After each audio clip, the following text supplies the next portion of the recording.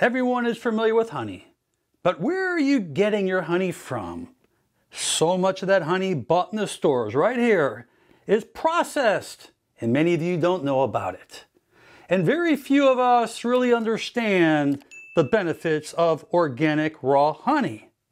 But I'm going to show you a simple experiment that you can do at home to determine if it's raw and healthy versus processed. But I want you to know the health benefits of raw honey. It's rich in antioxidants, it has antibacterial properties, it's good for wound healing, it soothes sore throats, it boosts immunity, it's great for your digestive health. It's a great energy source, it's good for skin health, heart health, as well as cognitive function. So if we look at raw honey, it's packed with powerful antioxidants, flavonoids, phenolic acid.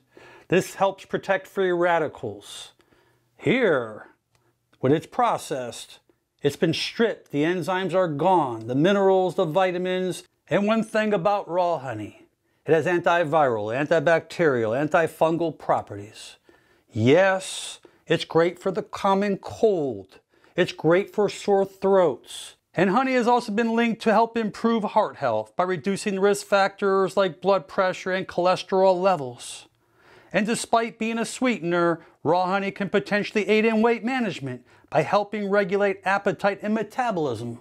And studies show that the antioxidants of raw honey help support brain health and cognitive function. And is commonly used to help alleviate respiratory conditions like coughs, problems in the lungs, as well as asthma. And processed honey can have a significant impact on our sugar levels because many of these honeys have added sugars to them as well, because the taste is not as distinct or as tasteful as raw honey is. And I want you to understand that there are many different types of raw honeys. But there's one superior honey that I'm sure many of you already know. It's called Manuka honey. It has methylglyoxal.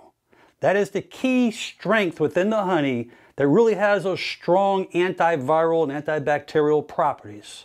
This is great for helping to kill H. pylori, the bacteria in your stomach that causes ulcers.